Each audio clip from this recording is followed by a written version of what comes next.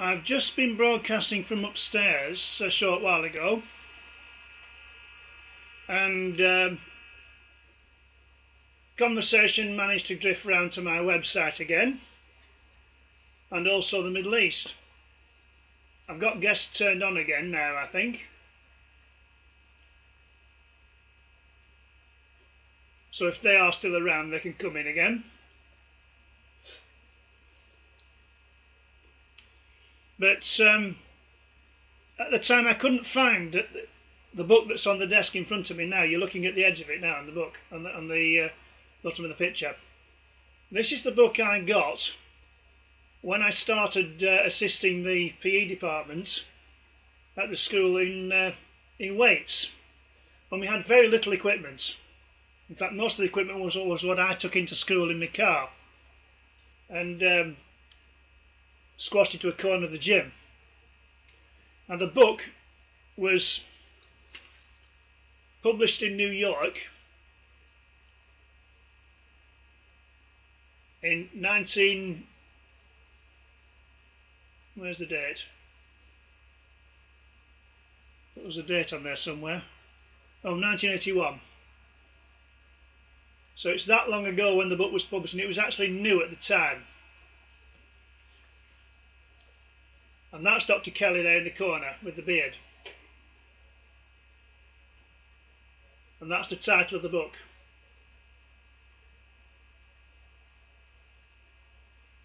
What he states, quite simply, is that the sport should be actually carried out by most people for one reason or another. And as I said before, it's an American book, and he's got a degree, I think, of some kind.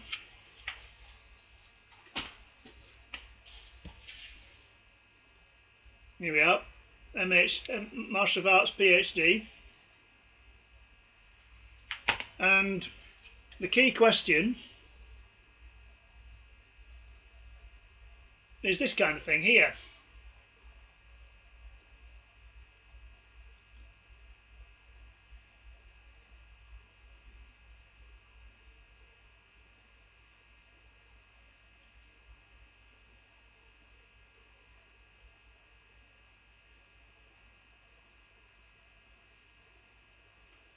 Many people who used to exercise, they are people who dropped out because the program you tried didn't pay for your efforts.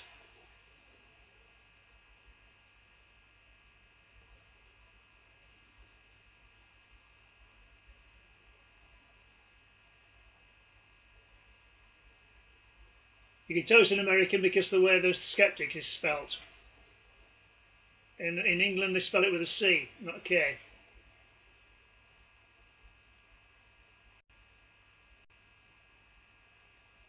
I'm at the stage of the older adults.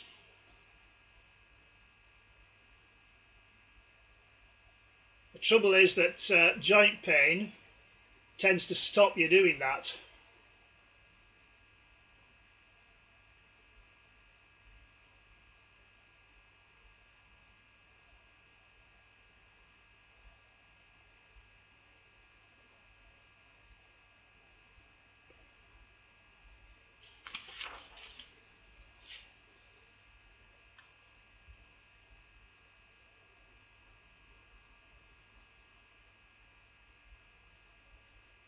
And this is the key point here. This is why my website opens up starting at the age of approximately 13. This, by the way, was in 1981, and way before the idea of stem cells became significant. But this is in fact similar to stem cells. If cells can differentiate during adolescence, as it says here, then what you actually do at the stage of adolescence, or just about that stage, is very important. If you don't exercise during adolescence and become fat and flabby, then those cells that could turn into something else, namely muscle or fat cells, stay as fat cells. And therefore your proportion of fat cells is greater than it would have been if you'd exercised. See the point? If they develop muscle during adolescence, in other words, if they don't use bodyweight exercises and lightweight weight exercises, they actually set themselves up with a better percentage of cells in their bodies than a kid who was fatter.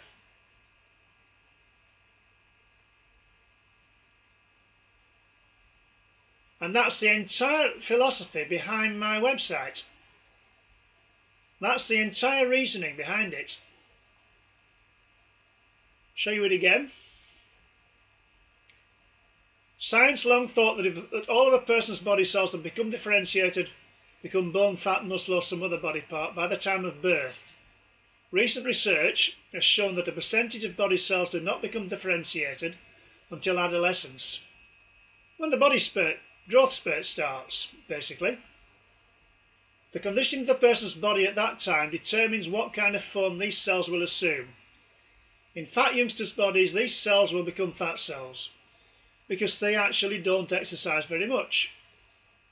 And for the rest of these kids' lives, they will have more unhealthy fat cells than other people, even if they do not overeat. In other words, fat cells get bigger or smaller depending on your diet. So the more fat cells you've got, the fatter you're likely to get. On the other hand, if youngsters develop muscles during adolescence, these undifferentiated cells will become muscle cells. And again, the same argument goes. Those can be enlarged by exercise, and therefore the muscles become bigger. Throughout life, these persons will have more muscle cells than average. Think of the disadvantages, how hard it can be for a fat child to make friends, join groups, have dates, play sports, or even compete with attractive, slender persons for a job.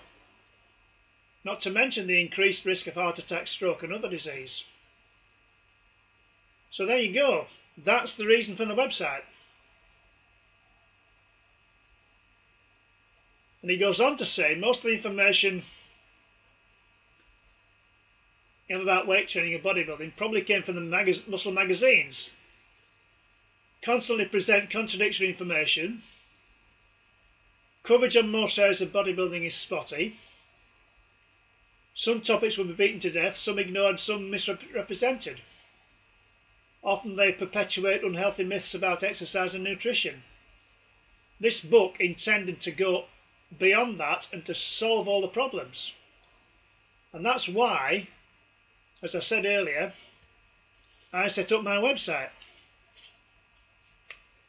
Encouraged by a similar site in Russia, sportachievements.com. So there we go. That is the reason behind my website. Nothing more, nothing less.